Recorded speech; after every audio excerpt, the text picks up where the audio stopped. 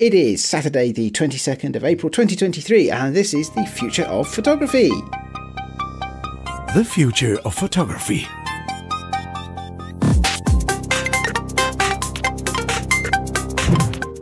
Or is it that date?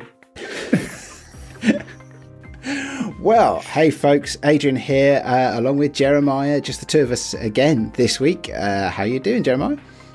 I'm doing well, and we are going to discuss a very interesting topic, very techie this week, very focused on cameras, focused on black and white. And also I have a big wave from Emer, who sends her love. So she and I had corresponded this week briefly, and she's doing well. Oh, that's cool. I haven't heard from Emer for a while. I'm glad that she's doing well. Excellent. Yeah. So our topic this week, Adrian? Well, monochromes, specifically the launch of black and white only cameras. Now, one of these is a surprise to me. One of them is slightly less surprising. But I thought, actually, seeing as two cameras have been in the news this last week as being launched or just about to be launched, that are monochrome sensors, so you can only shoot black and white photos with them. I thought, actually, let's have a chat about that. Especially seeing as Jeremiah, of the two of us, you have a monochrome only camera. I don't. I do. I have had some cameras in the past that I would only use to shoot black and white, but technically speaking, they did have a color filter array and stuff like that. So I have some idea of the of what makes a good aesthetic for or in terms of a camera that would have a good black and white output, but it's not the same as having a black and white only camera. So anyway, so the two products, let's go with the two products. First of all, the non-surprising one, the Leica M11 monochrome. Not the first time Leica have produced a monochromatic camera, and I'm sure it won't be the last. They've done it for the last few digital iterations of the M cameras.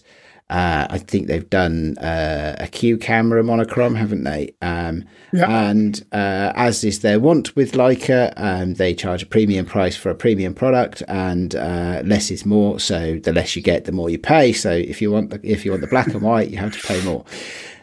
Now, no surprises there. I'm sure it's a great camera. The one that did surprise me was the announcement from Ricoh Imaging of a new Pentax digital SLR monochrome. And I think it's the K3. It's not an easy one to say, so if I trip over this, please forgive me, everybody. This is the Pentax K3 Mark III monochrome DSLR. Now, Jeremiah, right? Let's talk about the use of the user experience. Let's talk about the user experience, because I think first we can talk about the business of stuff as well along the way. But I've not used one of these things. So what's the appeal for you? Well, I did buy a Monochrom M9, their very first one. I remember when they announced it, I was just drooling because I shoot a lot of black and white anyway. I mean, less now.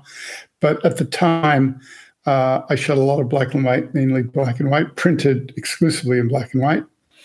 And I just thought, wow, this is, it's basically like having permanent plus X in your camera, unlimited amount.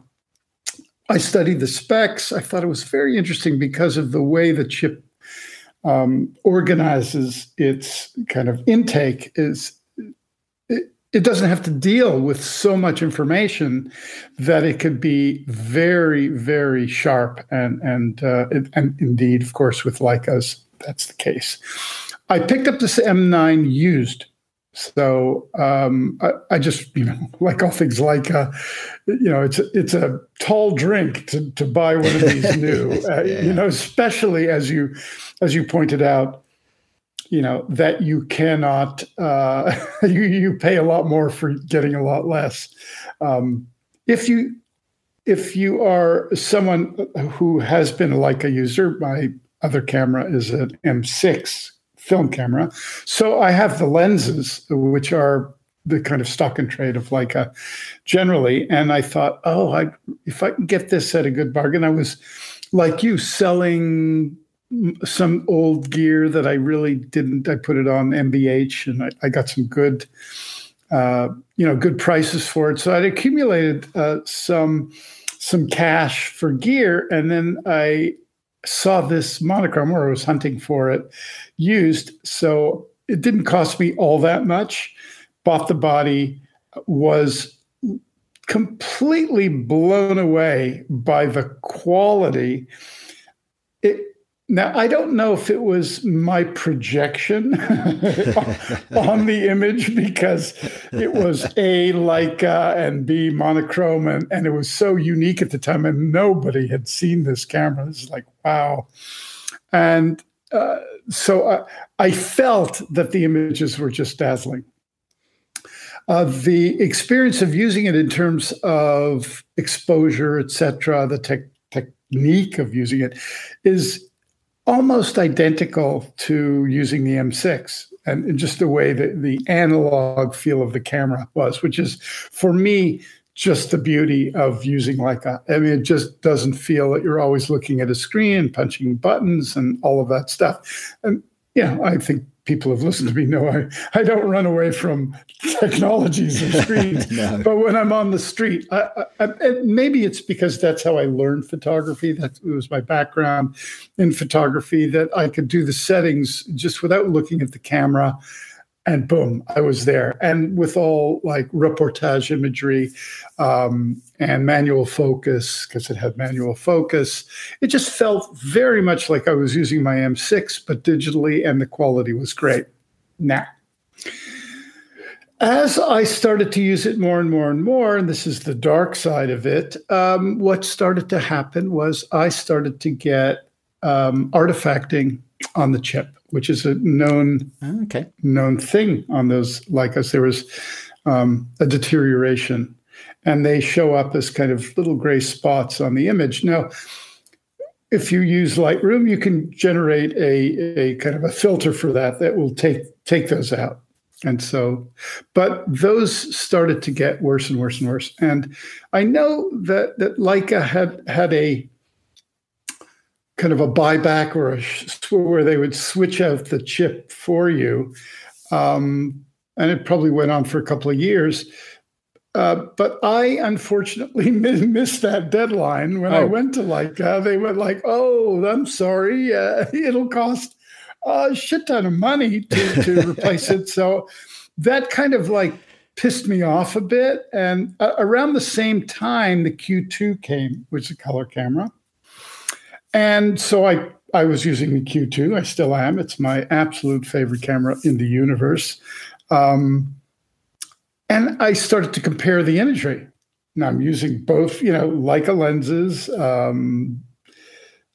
And frankly, the technology of black and white conversions, and there's so many ways to do this, in terms of pixel peeping, I finally decided, well, there's I can't see really a significant difference. I suppose if I put it under a microscope and did all that, but the Q2's ISO range is so good. The pixel density is better than the old M9, and so it's now sitting there gathering dust until I can meet up or trade it or something at Leica. But I think the benefit, and this is the bottom line, the benefit of the Monochrom camera itself, it doesn't matter if it's a Leica or Pentax, or there may be others that are coming, is the discipline of focusing the photographer on seeing the world purely through black and white. In other words, you don't go out there and start to shoot color pictures. You're looking for light abstraction, because there's nothing more abstract than a black and white image, right? Despite the fact that we think, oh, it must be real because it's black and white. But in fact, it has very little to do with reality. And we can circle back to last week's podcast, but I won't go there. I think the discipline of it, or the filter on your psychology of taking the pictures with a monochrome picture, is what you are paying for. And that's the very limitation that expands the aesthetic experience. This is really interesting, right? There's two areas of interest in this for me. One is the capture part of the process, and the other is the post-production element. In the capture element, now I've been shooting with digital mirrorless cameras for years at this point, and rather than digital SLRs, and of course I also like to shoot film cameras as well. Now, one of the things that I find interesting about both this Leica and the Pentax is, of course, they both have optical viewfinders. One is a rangefinder, the other is an SLR, which, of course, by their very nature, you're seeing the world in colour. Right now, in my mirrorless cameras, when I switch to a black and white capture mode, I get a black and white picture to look at. And I personally actually shoot that way. So when I'm shooting for black and white, I will have the black and white setting on in the camera, and I will compose in black and white, which of course is not a luxury that is afforded to you on either the Leica or the Pentax SLR. So I'm a bit curious about the capture part of the process. When you're shooting with one of these things, do you see something and you think, oh, I'll take that's caught my eye, I'll capture that, and then when you look at it on the screen, you realise that actually what you saw was perhaps a colour contrast rather than a tonal contrast, and therefore it's all just come out some sort of middling grey. Does that ever happen when you use these things? Because it's like when you load your camera with plus X, tri X, et cetera, right? You stop seeing the world in color. If you're out there as a photo walk or shooting or in the field, whatever it is, you're definitely eliminating color from the way you see the world. So that's really what I'm talking about. I love the fact that I can use a rangefinder, focus fast, or pre-focus, that kind of thing. I think that's really interesting. An SLR monochrome, that's an odd choice for a camera engineer's well, this is Ricoh Pentax, isn't it? So they're definitely putting themselves out there on the fringes these days in terms of the products they bring to market. Sure. I have a warm, and a soft spot in my heart. My first camera, for real, outside of a Rolleiflex, which my father gave me, was an Asahi Pentax. That was my first purchased camera. So, I do have a soft spot there for it. I'd be curious to try it and just see how it feels. But again, I revert back to the Leica experience. However, at 8,000 pounds, I think it really feels like a limited edition collector's item that's artificially limited. Again, yes, there's developmental costs, etc., but that seems a lot of cash. Yeah, it is. But then that's the market that they has to. Yeah, they go to that. Obviously, they have success in it. I encourage them to continue. It would be a sad day if Leica ever went away. They really are a camera manufacturer that is really quality first and damn the expense. So if you can afford it, it's a very different experience than using other cameras that I've used. But going back to the black and white of it all, sometimes you're out there, snap, snap, snap. And when you look at the images, and they all are black and white, and you will notice, I'm sure of it, on the Pentax, a sharper image.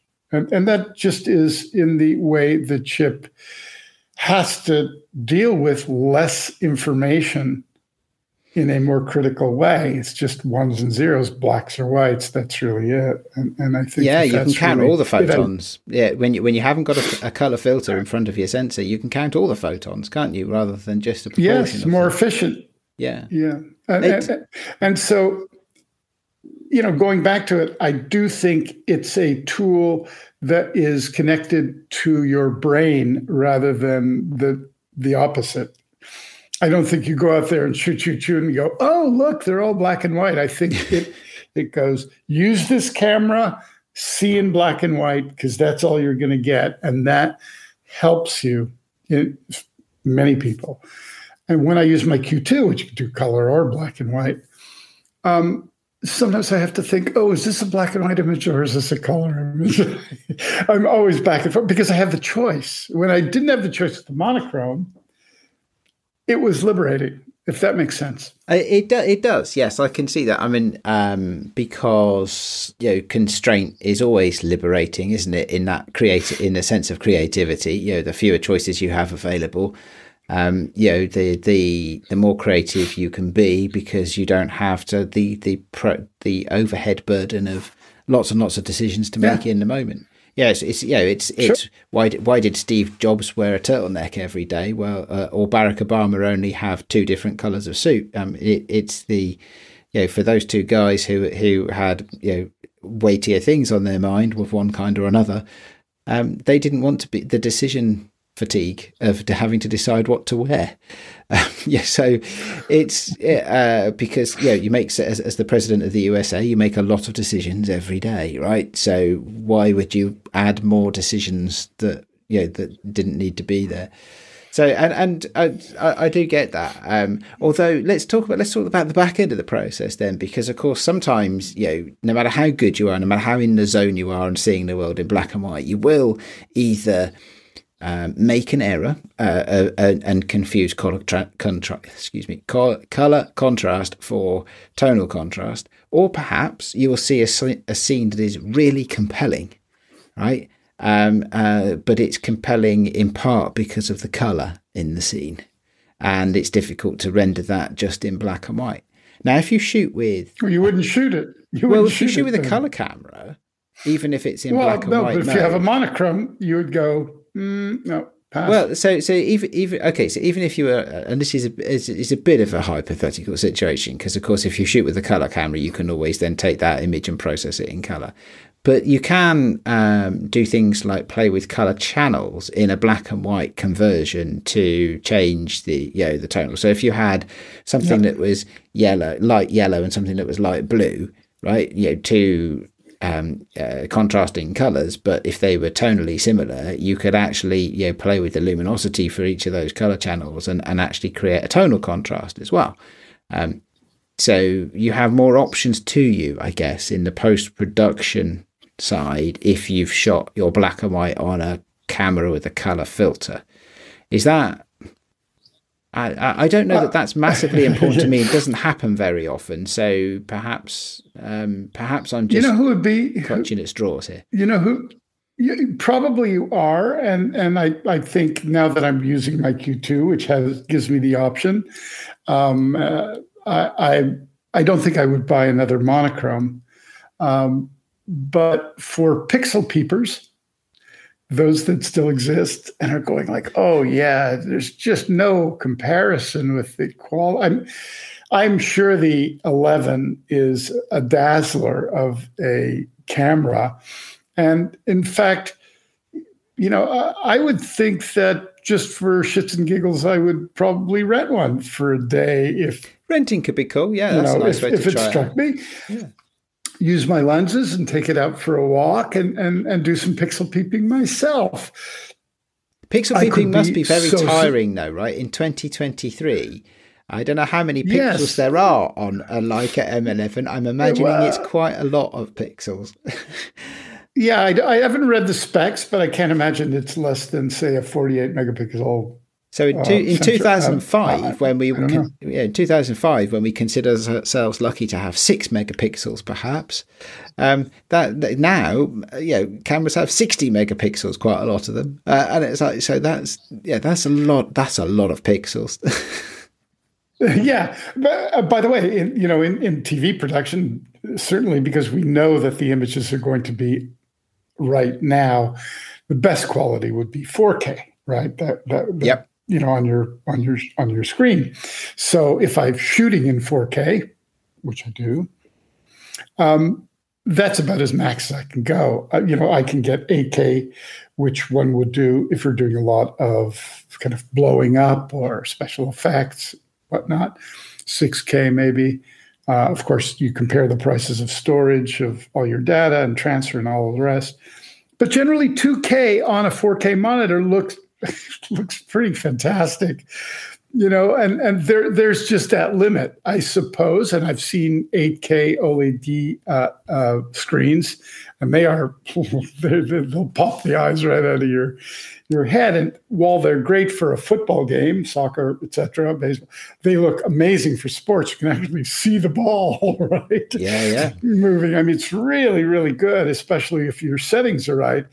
But for drama, often it's just too sharp.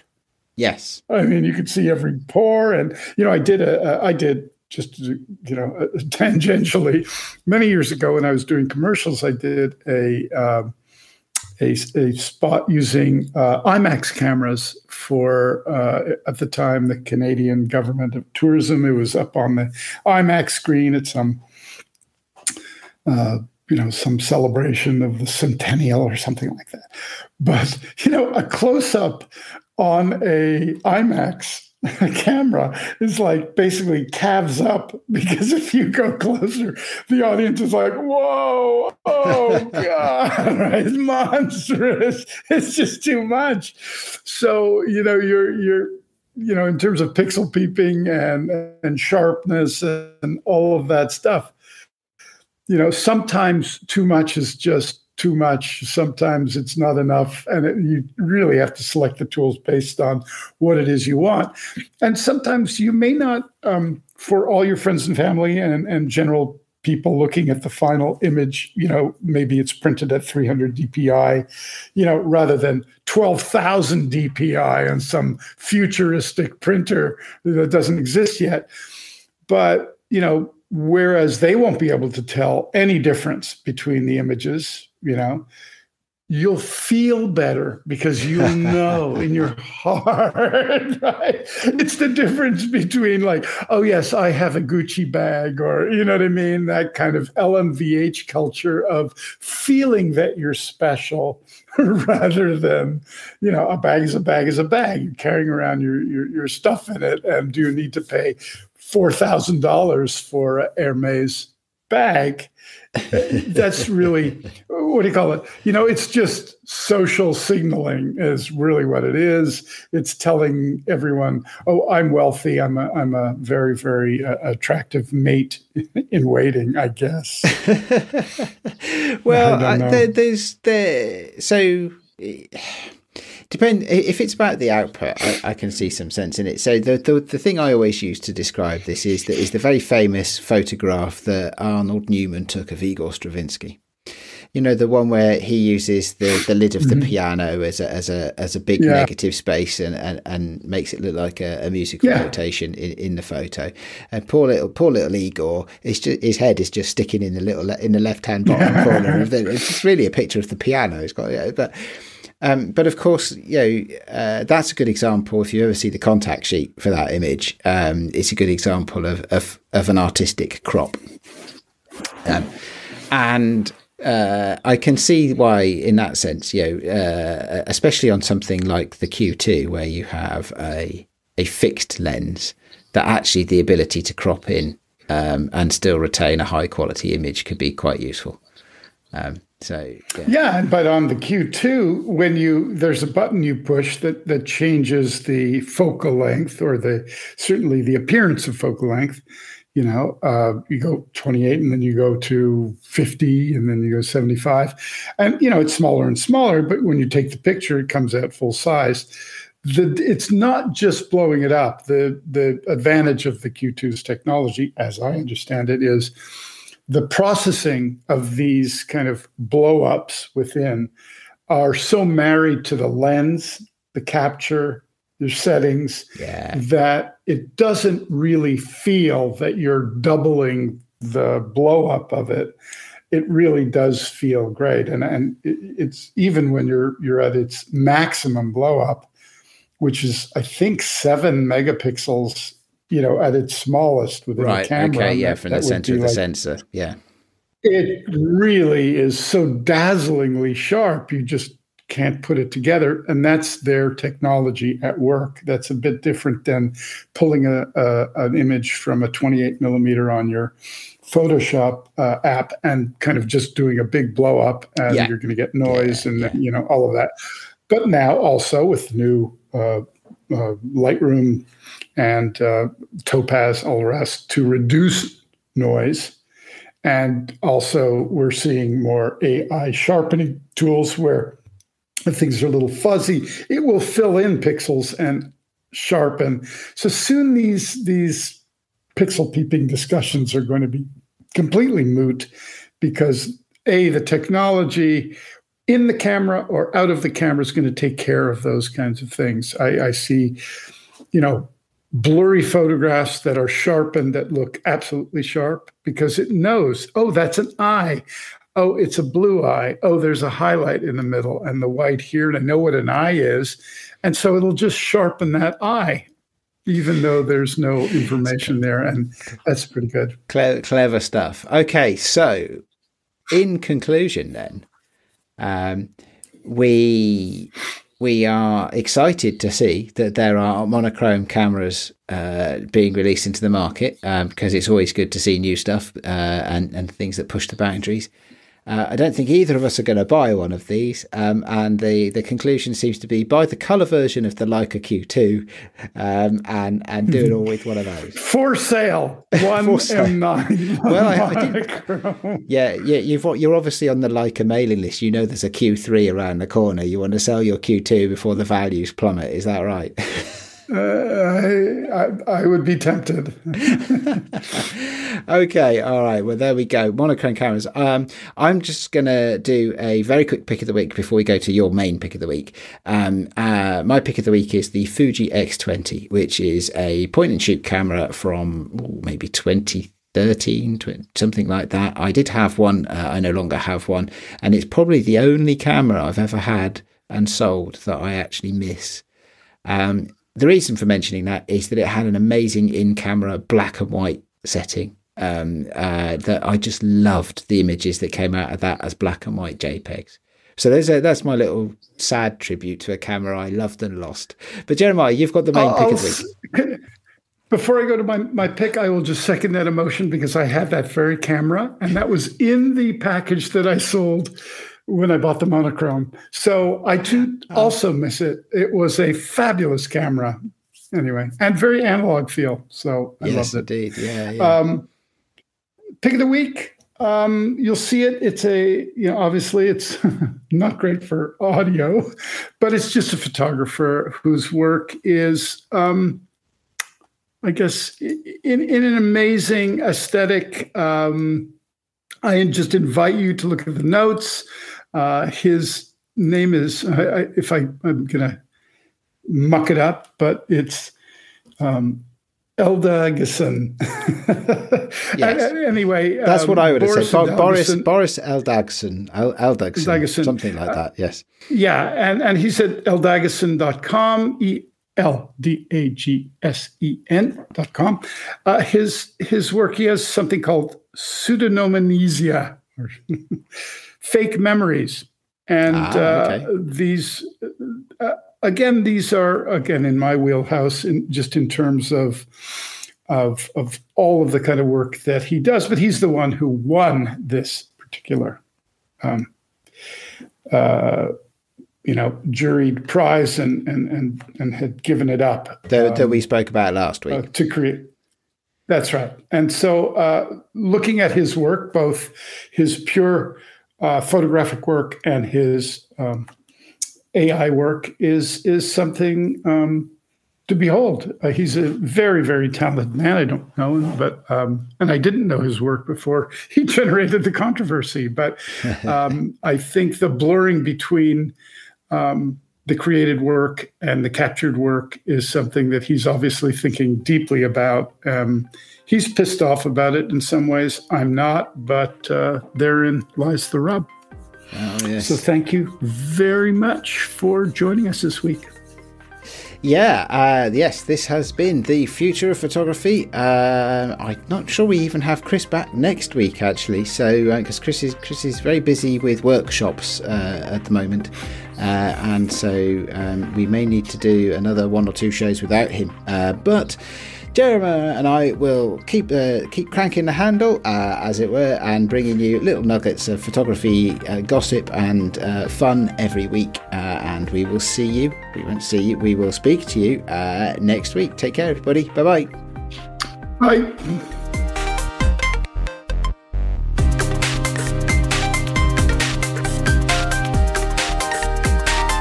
You've been listening to The Future of Photography.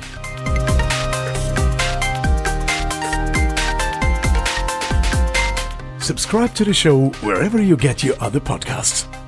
Find the show notes and more information at thefutureofphotography.com.